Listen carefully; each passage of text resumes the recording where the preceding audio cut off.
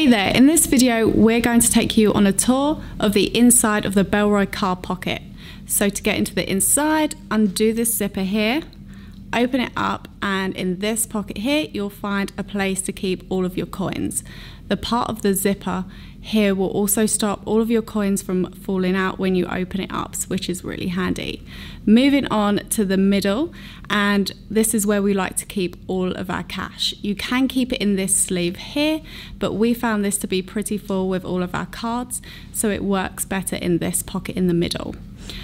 Over in this sleeve here we keep all of our cards together, and it holds in really well, plus they're easy to get out. And just behind those cards you'll also find a really small pocket for your SIM card as well. So there we have it. For more information on the Bellroy car pocket, head over to packhacker.com.